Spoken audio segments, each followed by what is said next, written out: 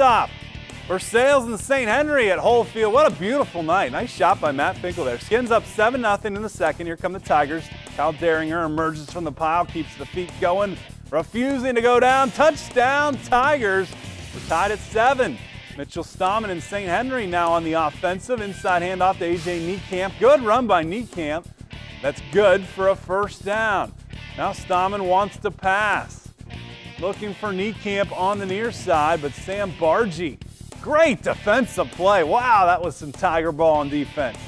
Stammen again to the air. This time, Connor Bruggeman hauls it in. He's brought down in Tiger territory. Teams exchange punts, but later in the second quarter, St. Henry at it again. Play action. Adam Lyons not fooled. Takes down Stammen. Big Tiger defense. Later in the second now, Versailles going at it.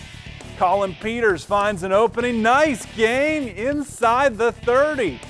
Less than a minute left in the first half. Jared Niekamp looking for the end zone. St. Henry with good coverage. It's incomplete. Under 30 seconds left till the break. Niekamp again to the end zone. A.J. Niekamp deflects it. It's incomplete. Versailles would miss the field goal, so we're tied at the break, but in the end, Tiger ball prevails down in Darke County. Versailles edging St. Henry 14-13.